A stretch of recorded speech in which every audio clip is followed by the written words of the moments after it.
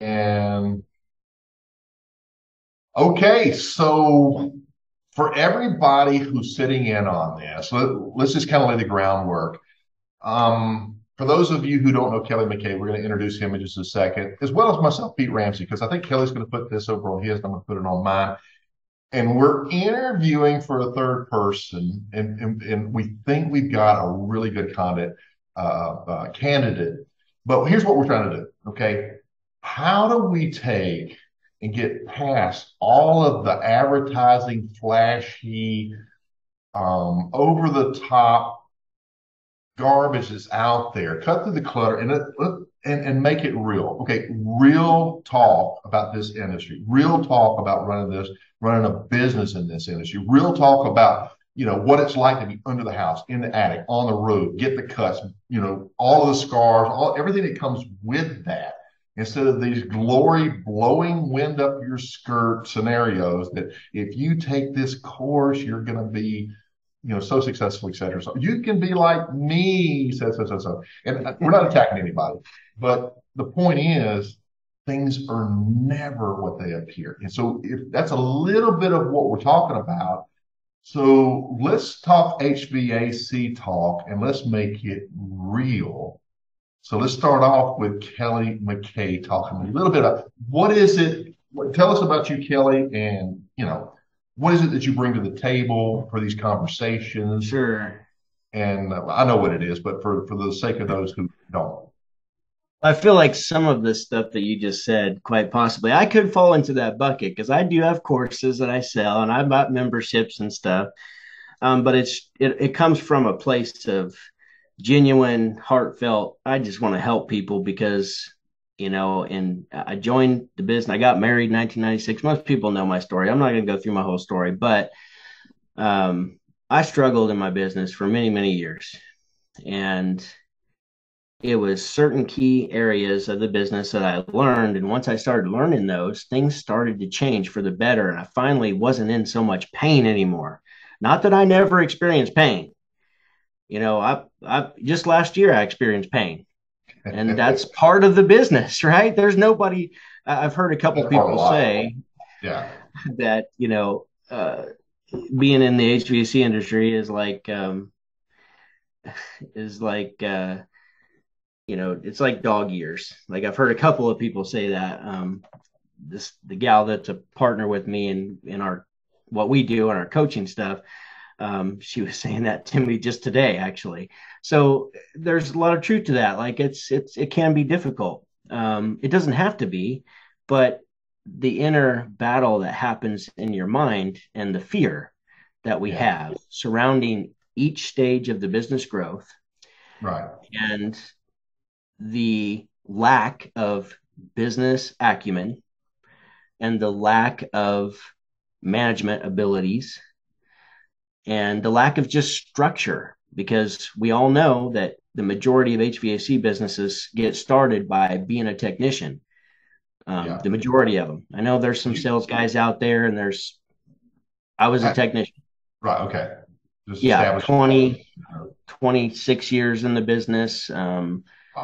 You're Started when in old. 1996. I am started in 1996 when I got married, and so uh, started my business 2008 and wound up actually selling it early this year. Just kind of fell into my lap. I had talked to a lawyer a couple years previously about succession planning, and I had Yeah. gotten kind of started on the process, but I hadn't taken it any step further. But I just had an opportunity arise, and I took it. Yeah. So so I So like to help people get out of pain because it's lonely. That you've heard the old phrase, "It's lonely at the top." Well, whether you're at the top of your one man company or you've got a company with 20 people in it, it still can feel lonely if you don't meet with some like-minded business owners that are going through the same things you're going through. And so yeah. I wanted to create something for those people. So there's a saying out there: those who can't do teach.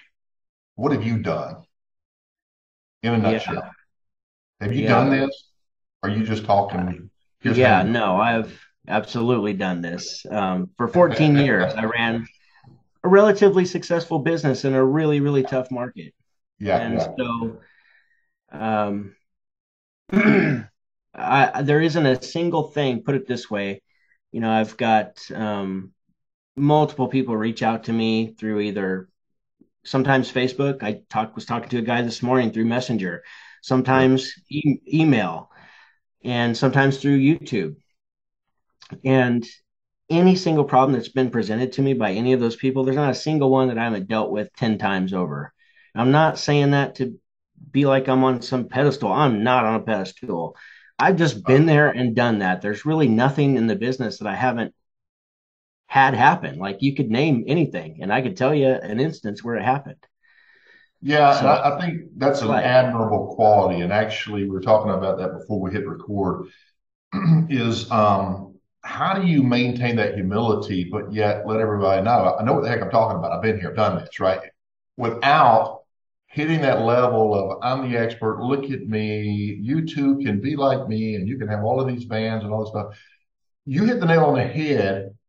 Well, I shouldn't say you hit a chord with me when you started your business in a tough market, probably because, like me, you didn't understand what demographic research was about and competitive analysis and all this yeah, other stuff before you started, right? So, but you did it regardless. And a lot of those guys that are, braggarts and I do this and I do that, and in other industries, not just ours, and oh guys, for the yeah, most it's part, a lot of the across the guys out world. there, teachers are really good. So we're not targeting anybody. This is just a generality.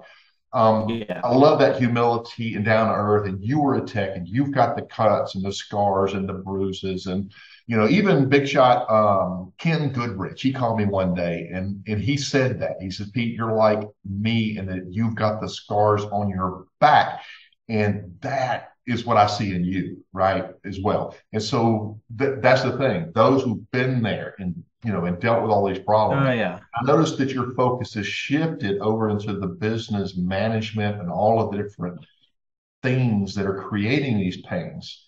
And a lot of us that are less experienced may be focused, yeah, but all I need is customers. Yeah, but I just need somebody to manage this. They think they kind of understand, but you've gotten over that and you're actually calling that stuff out and focus on it. Your conversation seems to focus around that. And so, just an observation. yeah.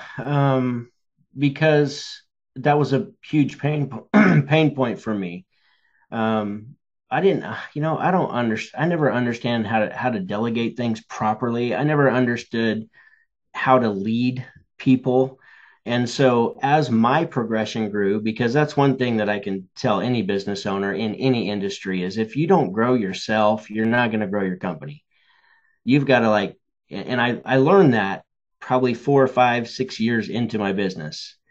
And so really, I was really only doing what I was should have been doing the whole time from years like 8 to 14. Yeah, I So agree. it's really only half the time did I actually become a business owner. And I wish I would have, had some of those realizations earlier because I know that, and I paid a lot of money for coaching myself because that was a, I always say like I broke the seal. Like it's like drinking beer and I don't drink, but I understand that when you break Yeah, the seal and you go use the restroom, like it's over for the rest of the night. Like you're gonna be yeah, you're gonna be pissing like every 10 minutes, right? So I when you can break attest the to that. seal on spending money to get your education, Yeah, um, I learned that relatively not very early. Like there's people out there today that are learning this far early, far sooner. They're realizing the value of asking questions and looking for answers way faster than I was. There's a lot of smart people out there that are doing it way faster than what I did. So sure, sure. So, real quick intro for Pete. I forgot to mention just real quick background because I don't want to spend too much time on this. We can move into more deeper things, but you kind of want to know who's talking to you. yeah, We're doing HVAC talk, and okay, you know what you're talking about, and clearly you do. You started in the trenches, you work your way up, you realize what's important, to the point where that's what you're focused on today. And my journey was not too different, but it was different. And so I focused on other areas of the business. Uh, but they're both, I think, equally important. And so for me, I joined the Army straight out of high school, and they sent me to Fort Belvoir, Virginia, and trained me as a heating and air conditioning engineer, is what they call us. And went through that, became a technician, um, did work my way through a couple of companies, got enough experience, and I started my business at the age of like 26 years old, I think I was thereabout. It's been a while. And I owned a business for about 10 years and I sold that. So going from just me to, we had, we weren't that big. I was in a bad market too. I think I had 14 employees at my largest, and we really Mm-hmm. grew too fast during that time. So, you had to pull back and, wait Sure. and catch up for that. So went Have a through have a that. couple of bad hires mixed in there Well, that, yeah, but yeah. what I realized too was, how you have a team, right? You got a pair of installers, and you got to keep that's your profit center, or that's your I used to call it Queen Bee. That's your Queen Bee, and she's making the big bucks, but you got to keep her busy. You got to keep her at capacity. So Mm-hmm. while your service techs, they're certainly profit centers as well. They become a really valuable lead generator. So in proportion to your install team, there's these techs, and then there's maintenance, and so once you've fully developed this team that's all at capacity and balance, now you start to add a second team on. And so this becomes a Right. burden for that. And so that's that dip. And, it's around Yeah. the And it's, $6 million mark, they say. Yeah. It hurts. You go through it, and if you don't know how to measure these things, you're like, mhm. where's my money going? What's changed? I'm Yeah. charging the same thing, right?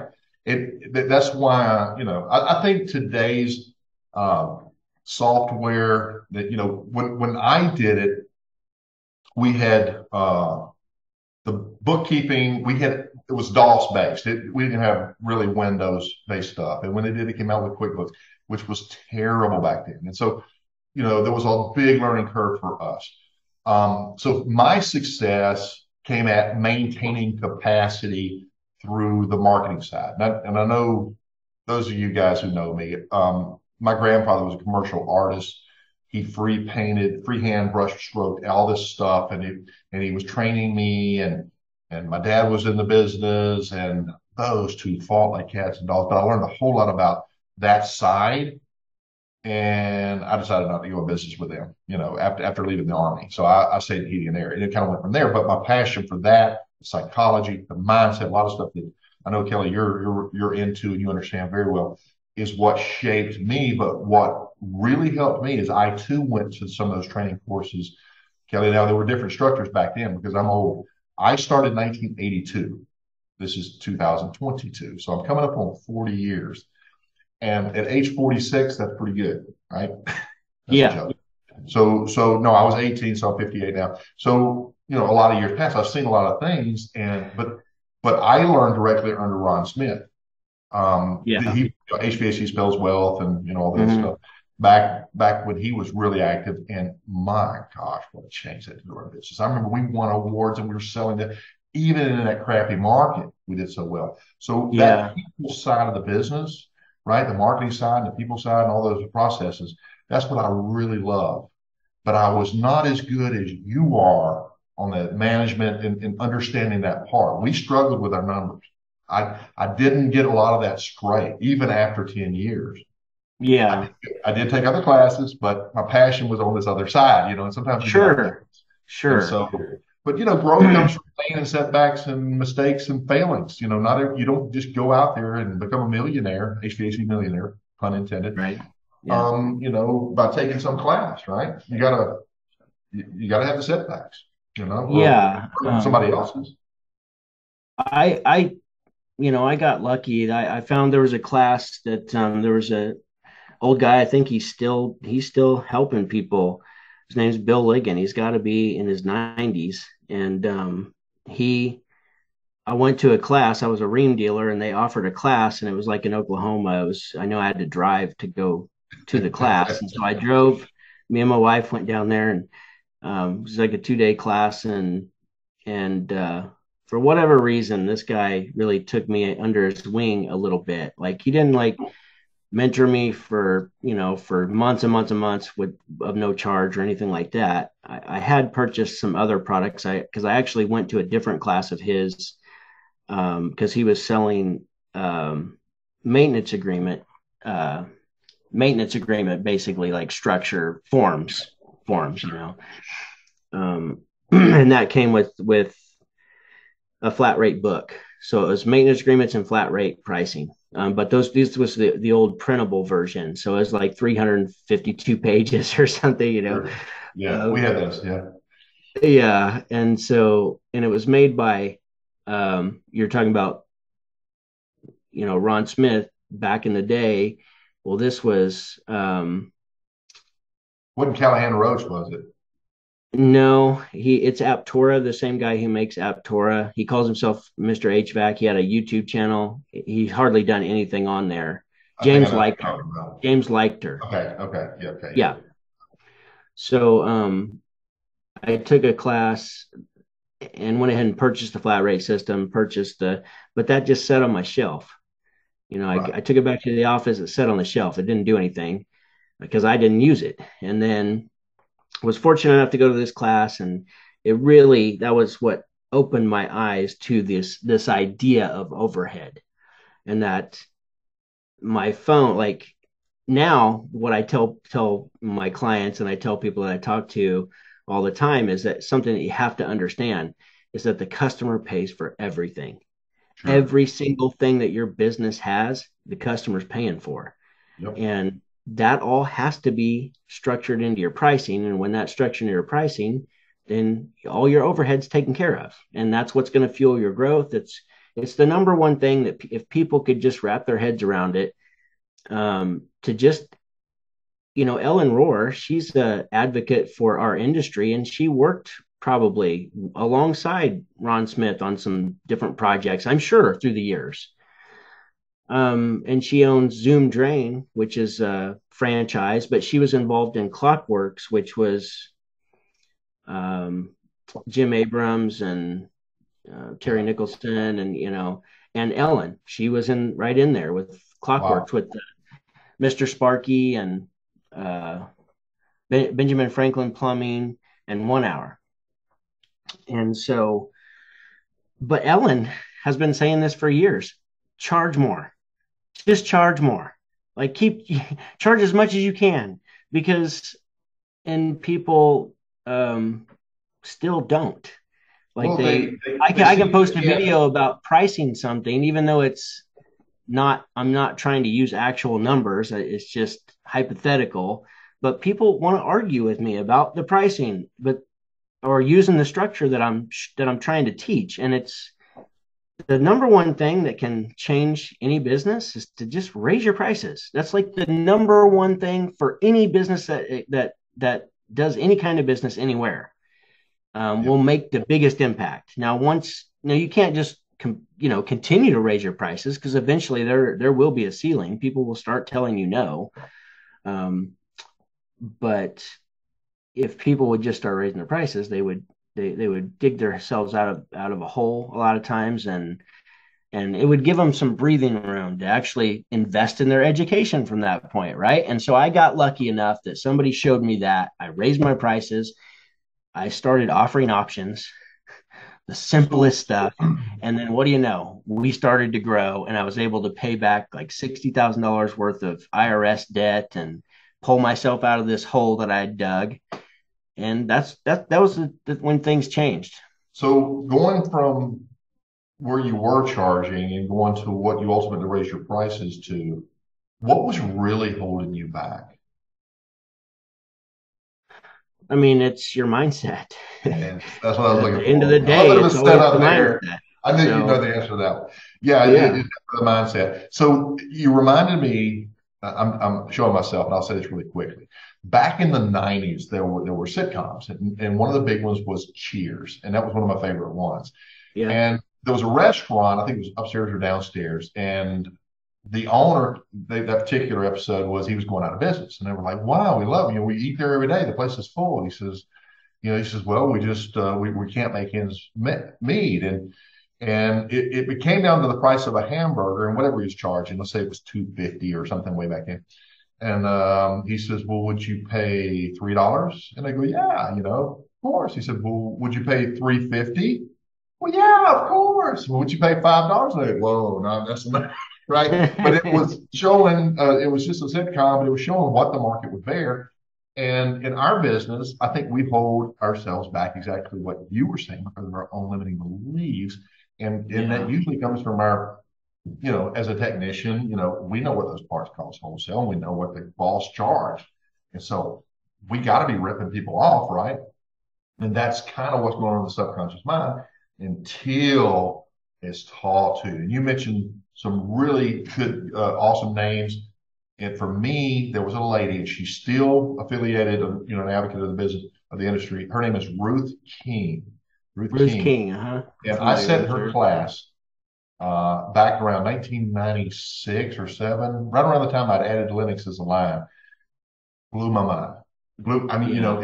and we broke that stuff down, what you were talking about. And not only did I learn it and it opened up my mind, she taught it in such an easy way that when I had my company meeting and I taught my team, all of a sudden, all of that started working.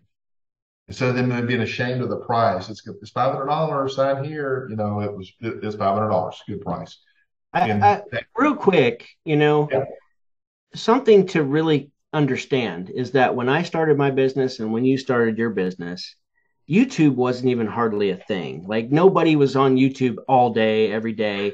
There was no, like, the internet was half of what it is today. Like we didn't even have, when I started, um, I don't even think I had a touch screen phone. You, I don't know what year it was exactly, but I could tell you in 1996 when went to work for my father-in-law, and he had one of those brick phones, and he was the only person I knew who carried a cell phone.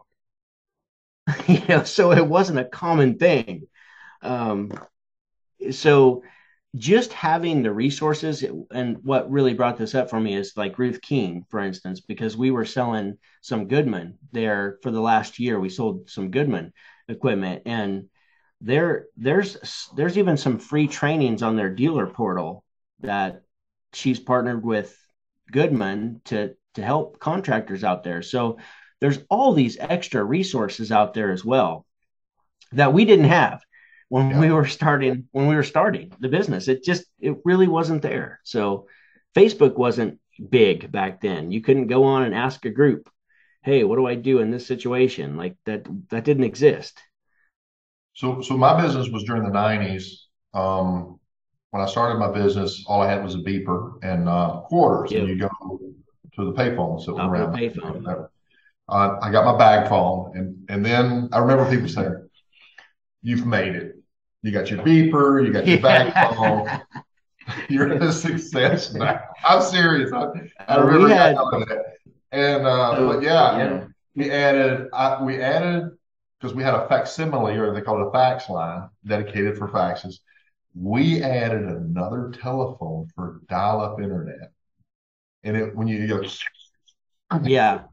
Dial up. Yeah. and make the connection, and America Online said, "You've got mail." We didn't have a website. I mean, so I went through all of that. Yeah. But here's the crazy thing: You that have was you internet. understand how to read a real map Yeah, like I real do. map. Yeah, we use That was the only Mapsco. way you could find any houses. You had to You read a map. Yeah, you actually had to read a map. Yeah. We use Mapsco. I know in Dallas when I was a tech, we used Mapsco. That was a really good book. But they had another version in the Carolinas when I had my business. But yeah, you had to read a map. You had to, it's a lot of stuff you had to do. You really had to be able to work well without much. We used the 800 megahertz handheld radios, and they could get anywhere in town.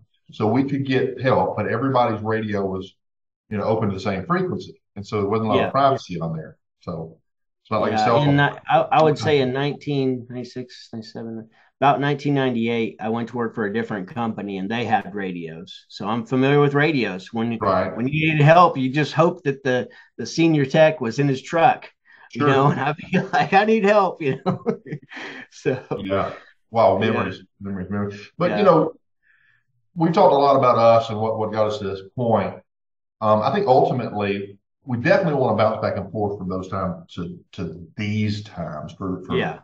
for all these guys that are out there. And they're, no matter where they are in their, stage of progression, whether, junior tech or just coming to the industry or they just started their business or, maybe they're established and they're just looking for a little bit of, like you said, it's lonely at the top. You just having somebody, everybody says, boss, what I do. Who do you call? Who do you get a little bit of feedback from? And one of the things, aren't you a member? Don't you have like some groups that you work with as well? With Yeah, business we do like HVAC millionaire coaching, HMC, I call it, or only me and a coaching? business partner. So Okay, cool. yeah, I'm a Do you do co-founder, any?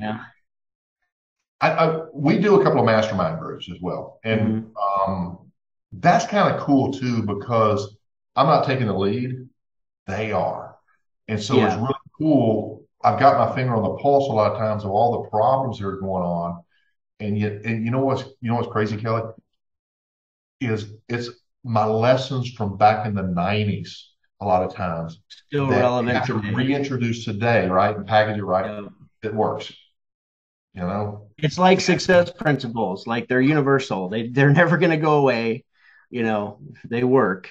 We And had one, it was a mastermind call just, I think it was just last month. And they were talking about, how do you prioritize calls? And there's programs for that, obviously. But it sent me back to a book that was written in the 80s, and it was called The 1 Minute Manager. Do you remember that one?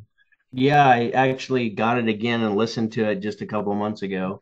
I don't have the physical copy, but I've listened to it on Audible like twice. So yeah, I had a physical copy, and it had a quadrant. It was talking about how to prioritize things Mm, on what was urgent and what was important, and the difference between the two, and how to just little things like that. And we introduced that. This is books that were written way back, and everybody's yeah. like, "Wow, that's so cool. We hadn't heard of that one before. Where did that come from?" And that's what I'm saying. A lot of this stuff we just look backwards and think, well, they're old, they don't know. But aren't the best self, I mean, you do a lot of personal development. Aren't some of the best self-help books or development books written way back in the day? Oh, And we think about absolutely. it today? Absolutely. Yeah. Yeah, Not that some of today's books aren't really relevant and really good. that's Like true. for instance, just a couple I just read. He wrote a book called Essentialism, Greg McCowan, and I didn't read that one, but his new book is Effortless. It's really good. Right. Um, and I'm trying to think of the other one that's really good that I've got. The one thing. The One Thing by oh, who is that by? On my bookshelf over there. I can't read it. I can't remember his name. It's been a while since I've read that one. I need to read it again. But still, the oldies but goodies, Think and Grow Rich. That's one that I come back to over and over again. That's my Sure. favorite. One of my favorite books ever. Yeah. Uh, How to Win Friends and Influence People. um, One of my favorites is The Success Principles. How to get from where you are to where you want to be. Love that book. I come back to it every year or two, read it again. One of the things I've noticed a lot of business owners that's really trendy and And what real quick, Pete, yeah, you know, Think and Grow Rich was probably maybe my second or third book I'd ever read in my life at 34 or 35 years old. wow. So I did not read at all. Yeah. But Yeah. once I got myself into pain, and then I found a category that I really like was passionate over.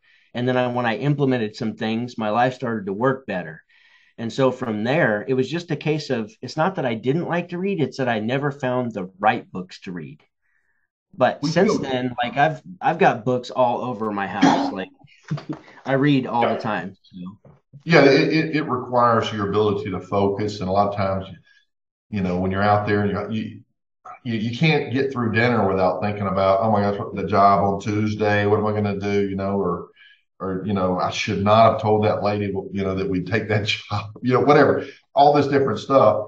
And a lot of times it's hard to stay focused, and being able to train yourself to take that time away, focus on something else, and it being good for you at the same time. That's huge. For me, I mean, I started reading early, not too early, because true story, I'm in the Army. We're bored. Now we're all like 19 years old. A bunch of, I think we just got deployed to go to Central America. And I had picked up a pocket dictionary. And I was sitting there flipping through it, and one of the, we have nothing to do. It's the thing you do in the Army a lot of times, just waiting. And I'm looking up words that I don't know, just because in the military they used big words that it wasn't part of my vocabulary. They Yeah. didn't go to the grocery store. They went to the commissary. They didn't go to the store. They went to the post exchange. I'm like, what does that mean? And so you start looking, Hey, oh, okay. real quick, let me point this out. That is actually that's like building a culture kind of. So because if you're on the military base, you call it a commissary, where all the civilian folk just call it a grocery store. It's Yes, language. And yes, people need to use this with their teams too.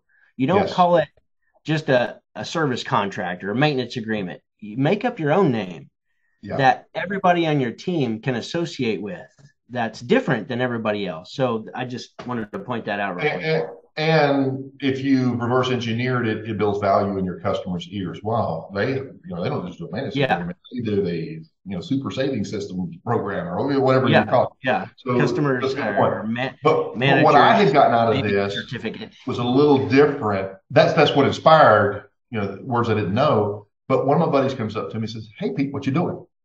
And I said, "Oh, I'm looking up words I don't know." He goes, "Ask me one." And so what I would do is I'd look up a word I knew I didn't know, and I'd ask him, and he didn't know it either. And then here comes another guy, here comes another guy. Before you know it, we got about five of us around. And one of the guys' his name is Ty Bassham. We're friends to this day. He's in Oklahoma. That's why I was laughing. Yeah. We're friends all these years later. I would look up a word I didn't know, or I would look up a word I didn't know. He goes, "Oh yeah, that's like," and he would use it in the sentence. He couldn't define it. The definition is blah blah blah. He just, "Oh, like when you're going down the street and you did this, and we all, nobody could get one past him." And I said, "Dude, I mean, just it overcame me. How do you know Yeah. this?" He said, "Well, I read a lot." Yeah. That My was all. my wife is like a borderline genius. She reads fiction, but she reads like nonstop. I mean, she probably reads, who knows? I can't even tell you. I'll bet she reads 5, 6 books a week. Sure. Not joking. Like she reads anytime she's sitting, she's got a book in her hand. Like she uses a Kindle. So, but she's like that. Like you can any word that I don't know, I can just ask her and she'll tell me what it means. But And I think we ought to clarify this to anybody listening. This is no substitute for real life experience. Yeah, You have no, got to have both. Am I right? I, 100%. yeah, I remember my dad. He was my inspiration for reading, because that when my mind was blown, that story I just told, I remember my dad, who knew everything. He was just constantly reading.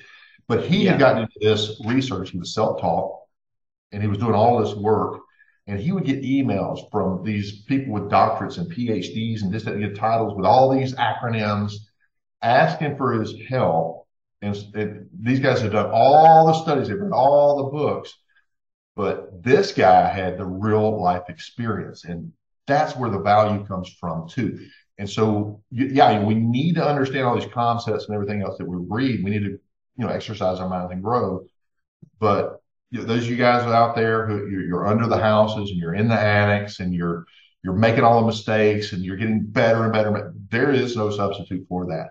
I think it was Pat no, Riley. He wrote a book. He said, "Do not underestimate the time you spent in the trenches, because they will pay huge dividends later."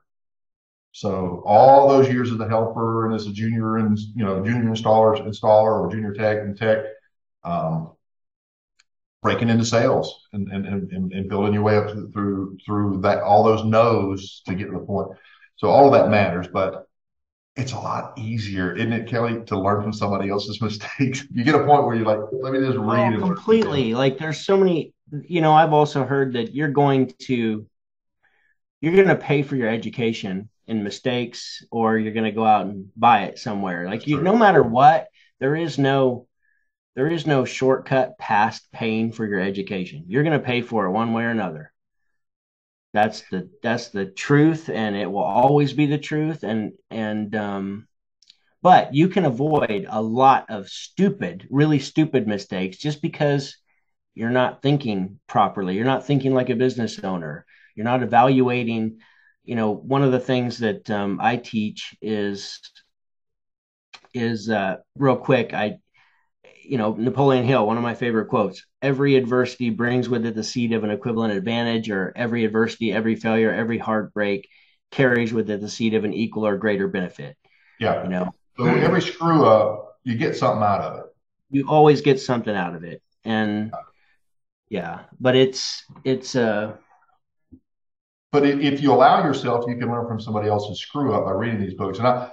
You just gave a wonderful example about all somebody had to do is bring your attention about adding that overhead because that's got to be built into the price. And I know you said it better than I did, but I can relate it to from the time I was a technician. I'm a helper, and I've got my Black and Decker drill guns back yeah, back when that was the cheapest thing you the could wall get. didn't exist. Yeah, Well, I had some pretty good forearms because all I had was nut drivers, little quarter inch, yeah, 5/16, yeah. 3/8, that you always kept in. But so I'd up to that, and so I'm putting this unit together. He goes, "Hey, be careful! You don't grab the wrong screw. You're getting close to the coils there." And he's a lot of people will run a screw in and pierce the coils, and then now you really have a problem. I Right. never forgot that. And I've been in this industry for 40 years. Well, I've been on this side for, a long, in all of my technical years, I never, ever, ever drilled a screw into a coil. But I remember I the day my did. helper, I remember the day my helper did. What I'm saying is I learned from somebody else's Yeah, experience. That's what books yeah. are. See, nobody ever told me that. So I didn't learn that until I experienced it myself as a Yes, technician. And yes, thankfully, the guy, I was working for a company at the time, and they came in, and it was an antique old piece of junk, like one of those radiator coils. So repairing it was almost yeah, impossible, almost. yeah, I mean, yeah. special solder, all this stuff. And thankfully, I went and I took off to go get the solder that I needed, the right special solder. And then um, their sales guy came in, wound up selling them a new system because it was like a 35-year-old system. So thankfully, I escaped that, but Yeah. I've made that mistake. So I'm telling you, there's not hardly a mistake that I have not made.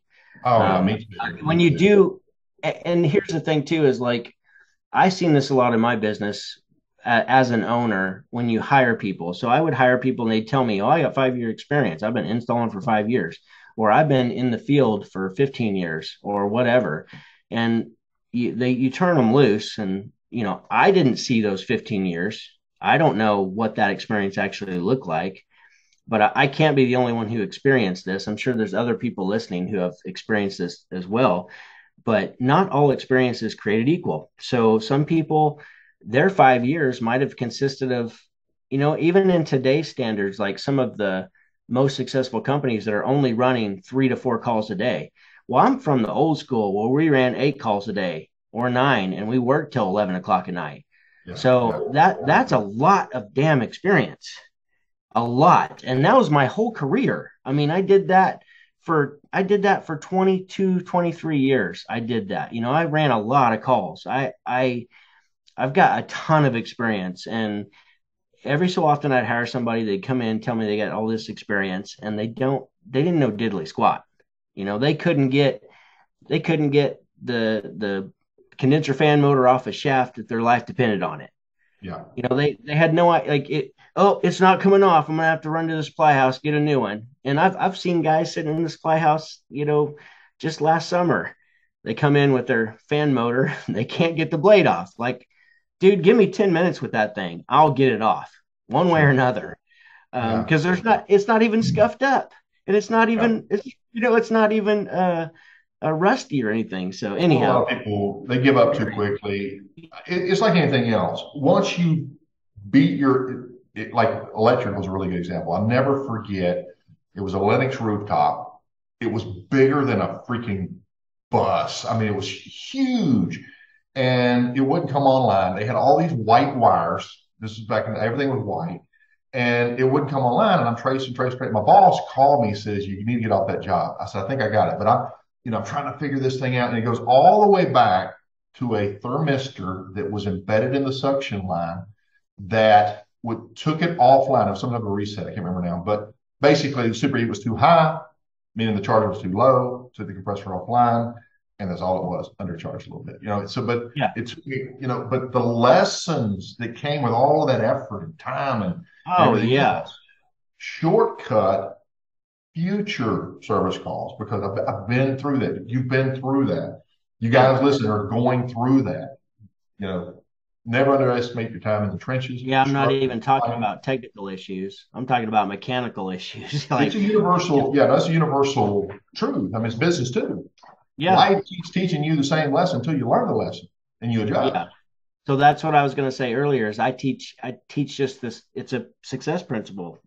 Feedback. Everything is feedback. You are constantly receiving feedback from your But are you body paying attention? telling you, hey, this is not right. You need to stop this. Hey, this is your, or from your boss or from your business. It's all feedback. And so, but people want to pretend that they're not listening to it. They want to la la la la la la la and act like it doesn't exist or something. When things aren't right. And I get it because I've been there. I am guilty Yeah. because a lot of times I would have some feedback and I would know, hey, I need to make this decision. I need to do this thing, but it required like a really difficult conversation or something. And I would put it off, and then things would get better, and then it would be like, okay, it wasn't that bad, right? And that's just you can't do that. Like you have to because that creates a loss of trust with your team because when you enforce a policy or a rule or standards or values and those things get broken if you don't ensure that you're going to fix them anytime that does happen, then everyone else says, well, you know he didn't do anything when Bobby over there broke the rules. Ooh. So it's like so I've talked about this on a video before. It's like broken window theory, which is a concept that I'd never heard of, but I read this book called The Tipping Point by Malcolm Gladwell, and he talks about how this New York City subway system was losing millions of dollars a year. There's graffiti all over the cars, the train cars. There's graffiti all over the walls. People were jumping the turnstile, so they weren't paying for Yeah. for their The commute, ride. their Yeah. ride. And if somebody jumped one of the turnstiles, then the next people would jump them too because they saw that, hey, that guy just jumped him. He didn't get in trouble. And so that's broken window theory. If you have a broken window in a building and it doesn't get repaired, thieves eventually think that it's okay to just go ahead and let themselves in. But they found if you fix that window, if you fix it like Yeah. not chop the head off the snake right when it begins, Yeah. then people will stay out of it. And it's just so anyhow, they completely revamped just by making subtle changes. And this is the way business is too, is you can make little subtle changes that can drastically improve what your is business is capable of. Um, it doesn't have to take, when they first started arresting people for jumping turnstiles, it would take them all day to book them. And so police officers didn't want to mess with that. It Good just word. created a traffic jam. And so they figured out a system. Hey, here's how we can give people a ticket and not take them downtown, just give them a ticket. And it only takes 10 minutes. Soon as they did that and they streamlined that process, well, then they were able to stop people from not paying because it wasn't worth getting a ticket over. and And so when it came to the graffiti automatically invited more crime into the subway. And so they painted all the walls and painted all the cars. And anytime one of the subway cars got some more graffiti on it, they would pull it off of the track and they'd put it in a lot and it would sit there until it got repainted. And then they would, back to its normal condition. Then they would put it back on. That way there was never any graffiti. And these little tiny subtle changes went from losing millions of dollars to earning millions of dollars for the New York City subway system. While the cars were sitting in the lots, they would allow these graffiti artists to go in there. They would sneak in at night and they would spend one whole night getting a blank canvas. They'd paint it white. Then they'd come back the next night and get started on their art. And they would wait for them to finish. And once they finished, then they would go in and repaint the car again. And it deflated the graffiti arts because they spent all this time for nothing. It never even made it to the public. And so they stopped. And everything got better. So there's a lot of bad cultures out there, I'm sure, in a lot of businesses, not just HVAC, but HVAC as well. Yeah, So you're really into the leadership role or area in discussing this because human nature creates these situations. And we can look at what we consider, well, I never do that level people, but there's at every level in every category. Your customers do this stuff to you. They figure out a way to beat your system. Your employees do it, Heck, if you're truthful with yourself, you do it. You try to cheat yourself out of, self-delusion and I'll work out tomorrow, or, there's all this different stuff that we do, but it's just human nature. And the quicker we kind of realize that, come to grips with it, and I think it starts with us, right? Yeah, get your but own house in order. just like you said, an illusion, you've got to be careful with that. That's something I realized. I've had a lot of time to reflect since the business sold, and I can see like so many things that I did wrong. And so, one of those things is just having this fantasy that everybody's gonna, you know, be an A player. That every not that I didn't have some A players, and I had some B players that were working towards A players. Had all of that, but it's a fantasy to expect everybody to be A players. It's just a fantasy. You're gonna have some B players. Of course, if you've got C players, get them off your team. If you can't find a different position for them on the bus, or if you can't, but trying to fix people. I spent many years trying to fix people. And they would get better for a week or a month or 2 months, and then they go right back to their old behavior. And so that was, if you get what I'm saying around fantasy, there's always like, put it this way, you have a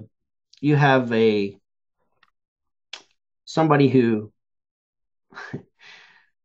somebody who always goes the extra mile, always works hard, whatever.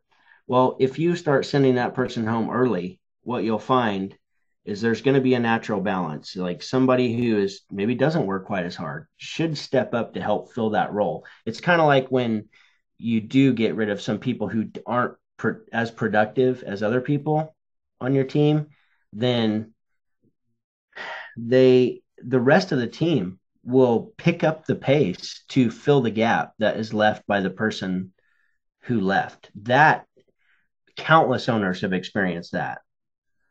And there's like a balance happening at all times. This is something that I'm just learning more about. Like, referring back to that same book, The 1 Minute Manager, it talked about two basic categories. There was skill set, how much experience and ability does this person have? So that requires training to bring them up. And there was motivation. And so, what does that take?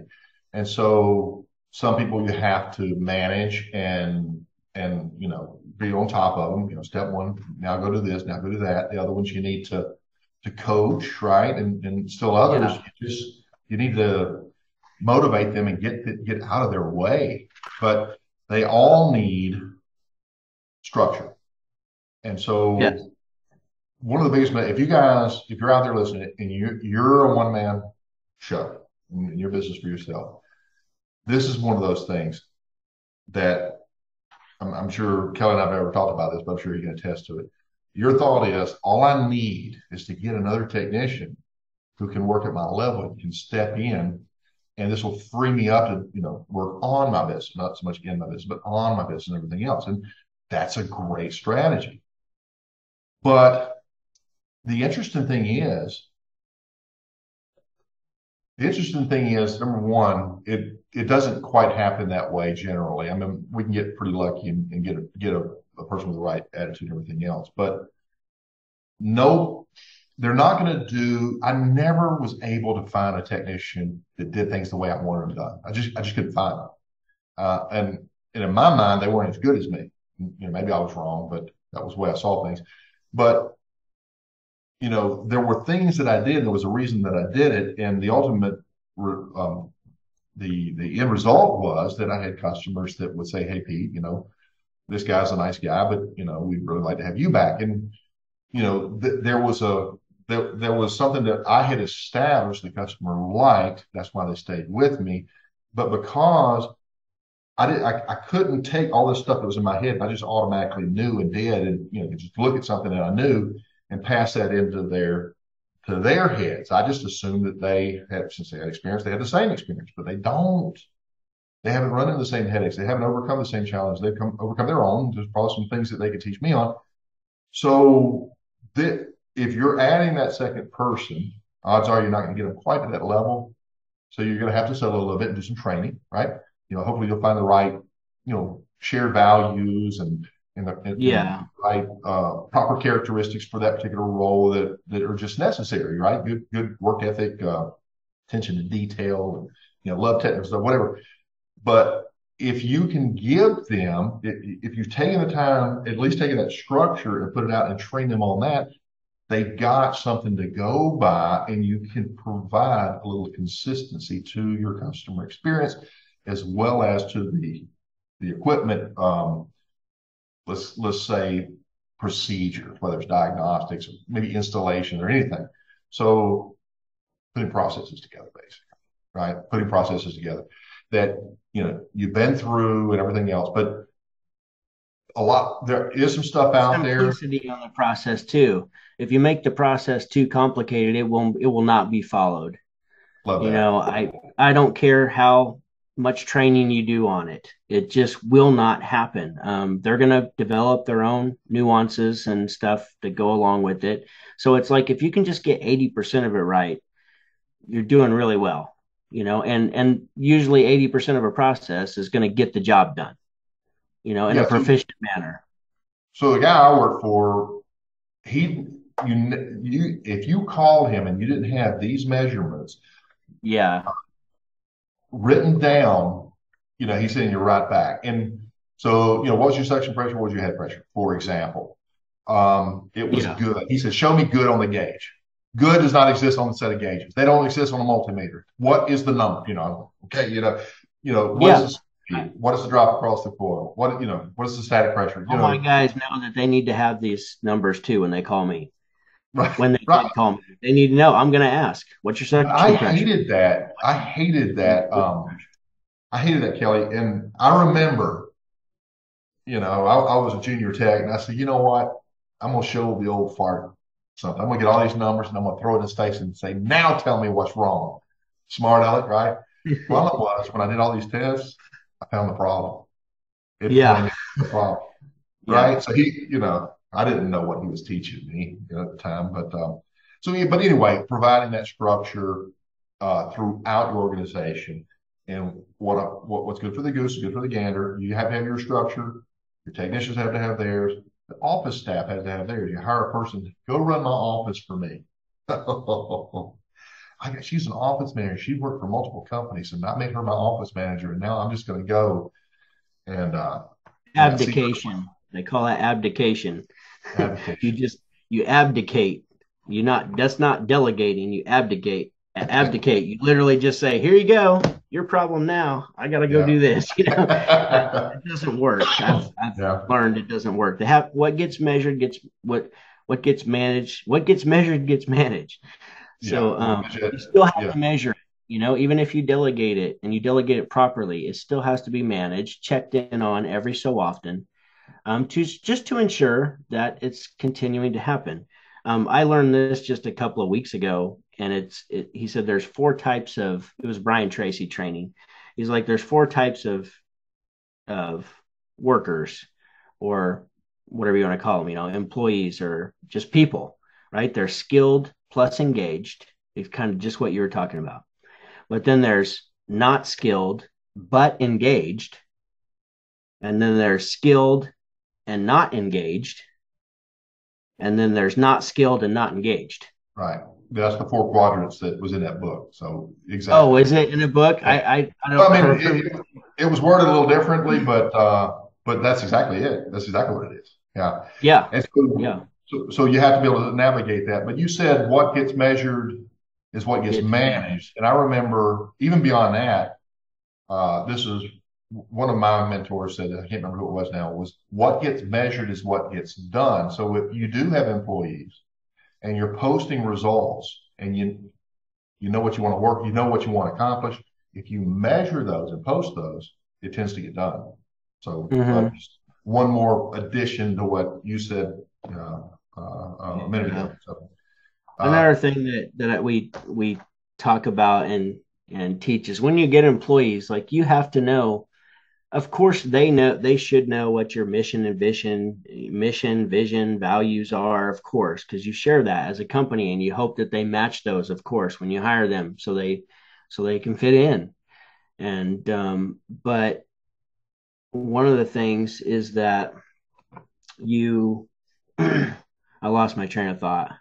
where you Completely lead lost towards my train. culture Yeah, and where I was going with that is I'm trying to think. that's okay. It That's happens right. sometimes. Um, So I'll deviate from that just 1 second. So guys, I hope that you kind of like what we're doing here, but what I think what we would like to do is we need a third person in here at least. Now, I know we've got Gil over there at Uncensored. I think he's going to pop in occasionally as well, but he's pretty busy. But we've got one candidate we're going to talk to and see if we can add him. But beneath these videos, I think I'm going to post these over on my YouTube channel, HVAC Greatness. And I know Kelley was wanting to post them over in his. We'll have a little name and episode number, kind of like a podcast, I guess. But what we would like to do is maybe if you'll in your comment section, bring up some topics that you'd like to discuss because a lot of times when you're so far down the road, like old man Kelley here, or even farther down the road, like Grandpa Pete, we assume that you know, and we kind of skim over things too fast, and maybe we don't break it down, and you're like, whoa, back up. How does that work, right? And you do the same thing in areas that you've been through. So, could we appeal to you to please ask questions in the comments, and I'll make notes, he'll make notes, and we'll definitely do our best to incorporate these. But we would like to keep this. And I don't want to put words in Kelley's mouth, but in line with what you want to know, right? yeah, absolutely. We want it to be of value and of service. So if it's certain topics, and I apologize for like losing my train of thought and I know earlier when I You was get my talking age, you about, got. well, I've been on the computer since 10:30 today, and it's almost 9:30. It's late here. Yeah. That's been a long day sitting in this chair. But earlier when I was talking about, I'll find out the exact math because I can't remember it off the top of my head. But when I was talking about install efficiency, I'll definitely share things like that because that's stuff that once you know that number, you can start measuring it. And we just want to provide value. It's that's the bottom line. But we've been in Yep. the trenches. Been in Yep. the Yep. trenches. Yeah, because I mean, the last thing that you need is some condescending attitude like, all you have to do is this. Guys, I'm gonna tell you, if I tell you some of the stuff I screwed up, you'd laugh at me. I mean, I've made about every mistake in the book. more than once, right? Except for running a screw in the condenser coil. I never did that. But no offense to I only Kelley did and it Pete, once. So but only once, right? But all we're saying is, it sometimes, it takes one of your own to really, that you can open up to, and you can talk about these things and communicate. Because, I can ask Kelley. I know there's questions that I can ask him that I could never ask the rest of the world outside of our industry, for example, or outside of this area of expertise. He knows exactly what I'm talking about, and that's just, again, it's just experience. If you've been a technician for many years, you know you know uh, what I don't know, brazing a coil in an aluminum coil leak might entail, right? You mhm. pulling your hair out, right, versus copper, right? Somebody who's never run into that, they would, maybe that's not the best example. But the point is, you're Yeah, talking to yeah, yeah. people who are from your world, been around a little bit longer, and you know what? We don't know everything, but I definitely don't know everything. I'm not one of these super technical guys. I never have been. yeah, I'm about let's get the job done, let's get it done right. right. Very anal about doing it as right as I can. So much so that like I'm not good on installs because it's going to take 12 hours for me to do an install because I want it to be perfect. Um, you know, I found a happy medium for the short time that I had to install, but um, there has to be a balance. You know, that I see guys too in our industry that won't grow because people won't do it exactly like they want it done, which is what you were talking about earlier. Well, it doesn't have to be done like you did it. You know, they're going to do it their way, I and lost a it lot might of wind up better than yours. And that's an ego hit that people don't like. You know, it is. it's a tough thing, It is. but I was going to say I lost a lot of money because I refused to drop certain tasks out of my installations that my yeah, competition would, because I just didn't want my name on that. And yeah, I I did not understand my numbers as well as I thought I did. In fact, we were talking about that. I think we're going to be talking to a numbers guy because, listen, I know a lot. I've got a lot of experience, but I guarantee if I don't know it, Kelley probably does. And if we get the right person joining us, some out of the three, we yeah, should have something. We should be able to yeah, address just most of the stuff in our industry. yeah. So, I'm not a um, numbers expert, obviously. I'm not a numbers expert, but what I do know is industry standards. And you can measure yourself, your own performance off of industry standards to know where you're at. And that's going to give you a good idea as long as your financials are structured properly. Um, but I'm not the guru at that, you know. That's where if we can get another partner in here, he's a guru at that, and he can help with that, but making sure that your books are structured properly. I love hearing your strengths and weaknesses because I have mine. But mine actually was, what I did is I went through the numbers and I just started figuring this stuff out myself. And when I was doing the pricing methods that they were teaching us, I started to see that they wouldn't work if equipment prices started, costs started exceeding a certain percentage of the job, as well as labor. And I started making this connection, and I unknowingly discovered what they talk about now is GP per crew hour or crew day or man hour or man day. And I can Gross profit remember, per man. Yeah, yeah, I remember sitting in a class, I didn't know the right words, and the instructor was like, you don't know what you're talking about. I knew exactly what I was talking about. I just didn't know. I couldn't, we weren't speaking the same language. I'd figured it out, but these right. guys, they had the proper terminology and everything else. Yeah, So it's common, not common sense, but it's what we would call common sense. Being able to logically just understand. Okay, if you take money yeah. from here, it's got to come from somewhere. It's got to go somewhere. And so you don't, guys, you don't have to know You every don't element. have to be a numbers guru to run an efficient, profitable business. Sure Um, don't. Because I'm really going to tell you straight. one thing: as opposed to getting your exact price perfect for your overhead and your sales, compared to raising your prices like Like, like Kelley mentioned on the prior thing, or making some type of another adjustment, like filling your books a little bit better, staying at more capacity. You know, if you just look at capacity versus knowing your exact numbers, you can know your exact numbers and say, oh, I got to raise my price, and all of a sudden your numbers drop because people were buying from you because you weren't selling, you were pricing, and I've seen that. So there's a lot of stuff. Yeah, So we'll and walk through all that. I don't want that to be take what I said to be taken out of context. I'm not saying you don't need to know your numbers. You do. Yes, I'm just saying you don't have to be like a whiz guru at it. Once you learn just what you're looking for and how to measure it, you still got to measure it. You still got to I love know. that. But That's brilliantly said. That's exactly what I do with new students. Is they're like, well, I need my numbers and everything else. Let's get your overhead in here, but let's just start with the KPIs. What is the industry doing? What is their overhead? A percentage of total revenues, and what yeah, is their markup on service? What is their markup on equipment replacement? What is their, what are these GP numbers? Why not? Let's get you in line with the industry, and all of a sudden, what you'll find out is you got a lot of wiggle room because you don't have near the overhead, right? And so you can actually pull back a little bit if you need to. But I don't start with digging into that either because, to your point, Kelley, um, it's important. It's vitally important as you get bigger in all these different departments and stuff like that. But for right now, if you're 1, 2, 3 man operation, there's other things you probably need to be focused on. oh, You want 100%. You need to be focused on sales. Period. yeah.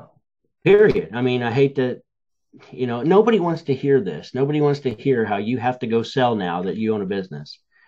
Like I said earlier, like what do you think your business survives off of? What are you pretending not to know? What are you pretending not to know? Because it's pretty common sense when you and I get it because I was there. I didn't think this way. I thought I'm best friends with all my customers. I'm gonna take care of them. I was good, fast, and cheap, and you just can't be. You just can't No. be. We can be friends with everybody, but we're also going to charge those friends when we Yeah. do a job well done, and that's how it has to be. There has to be a fair exchange. I've talked extensively about fair exchange. If you Yeah. don't have a fair exchange, you will begin to resent the business. You will begin to hate what you do for a living. Sure. And that may require what's called a paradigm shift or a Yeah. little reality check. And those are fun to have, by the way, because once you're on the other side, you're like, what? It's liberating. I get it now, Yeah. and Depending on so how deep the hole it is that you're that's true. That's true. So, Kelly, we're going to try to keep these between 30 minutes and an hour. And, we're approaching, I don't know, about 45 minutes or so. What would you say to kind of wrap this one down? And let's start figuring out when we're going to have the other ones and um, maybe start considering where we're going to go with this thing. Because I think this is a vacuum that needs to be filled. And so, we're just a couple of guys that have been there, but we'll shoot straight. What would you Yeah. say beyond that? I'm not ever gonna say anything's gonna be easy in growing an HVAC business. I'm not ever gonna pretend that it's not difficult and hard and you're gonna have to grow as a person and change who you currently operate as to somebody different.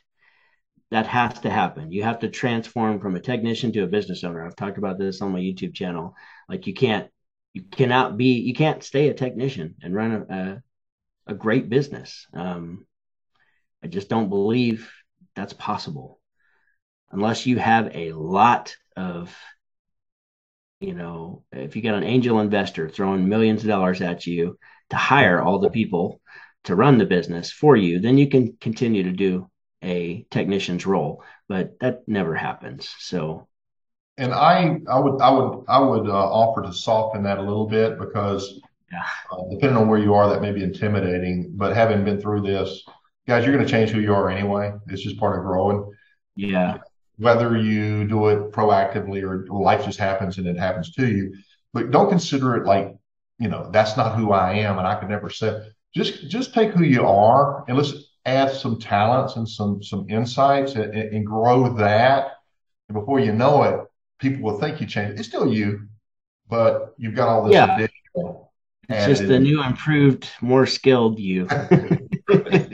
So Right, as right. far as adding that to it, I didn't do a very good job there of adding to it. I think it's just a case of Pete and I we're sewn from the same cloth, and we share similar values. We know what it's like. I've spent hundreds of hours in a crawl space, hundreds of hours in an attic, hundreds of overtime hours, thousands of overtime hours. Um, we just know what it's like. We know what it's like to grow from nothing, from just barely starting out to growing and actually operating. And I think we had 17, 18, possibly even 19 employees at one time. But it was the same thing, hired some, the numbers got out of whack. So we had to fix that. But there's so many things that we both would do differently, and so we like to share some of that on here because I think it'll be valuable to some of you guys that are trying to grow your business. You can maybe skip some of those things and yeah, you're still going to have to. I'd still invite you to look into both of our programs, what we have to offer, because any more of the education that you can get is going to be extremely beneficial to your growth and progression in your business. So Sure. And we'll talk about that more in depth as we go. yeah, This is not all about selling us and everything else, it's about helping you. But by the same token, I mean, you got to eat too, right? You got to get charged for your services. So, yeah, everybody goes through absolutely. that.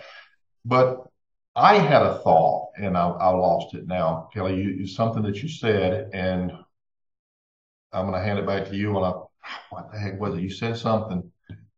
Um, so I'll catch it on the next one then. Don't you hate that? I hate that. Yeah, happened to me this Yeah. time too. So it Yeah. happens. So if we do this right, maybe you guys can pop it instead of you can drive and not have to look at our ugly faces and just maybe hear us talking and be a nice supplement to your podcasting. We'll put some playlists together on YouTube and who knows, maybe it'll be a podcast one day, but for now it's a resource. Take advantage, fill in your drive time, whatever way it works for you, and we will see you. This was the introductory, a little bit about us and everything else. And just know that we're here to help you. Ask questions in the comments, and I guess we'll see you guys on the next one. Sound Go good? make money. Go make money. All right, guys. See you later. Yeah.